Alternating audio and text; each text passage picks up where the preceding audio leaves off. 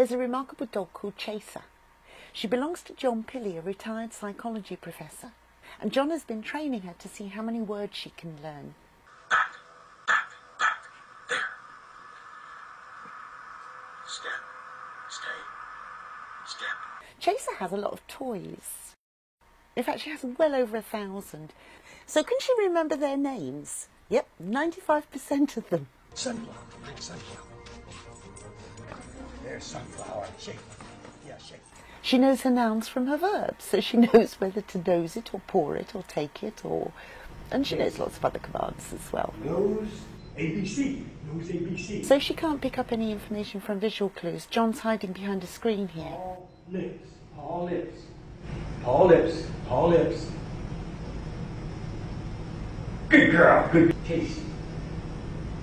Take lamb. Take lamb, Chase. Take lamb. Take lamb. To Papa. To Papa.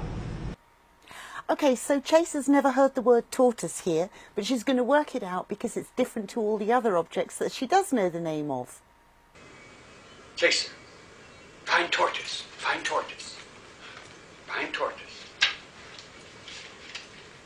Yeah, there's tortoise. Put tortoise in tub. Good girl. So if you ask Chaser to fetch something unfamiliar, he'll be able to work it out from context. Pretty smart, huh? Find charcoal, Chase. Find charcoal. Get charcoal. Do it. Do it, girl. No, go get charcoal. Get charcoal. Get charcoal. I want charcoal. Bring it to Papa. Bring it to Papa. Yeah, bring it to Papa. Come on. There's charcoal. Good girl.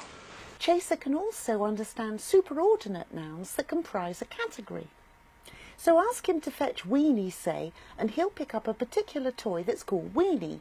But ask him to pick up a ball, and he'll know that he's looking for something that meets the criteria of being round and maybe bouncy Go too. get another ball. Go get another ball. You're doing good, girl. You're doing good.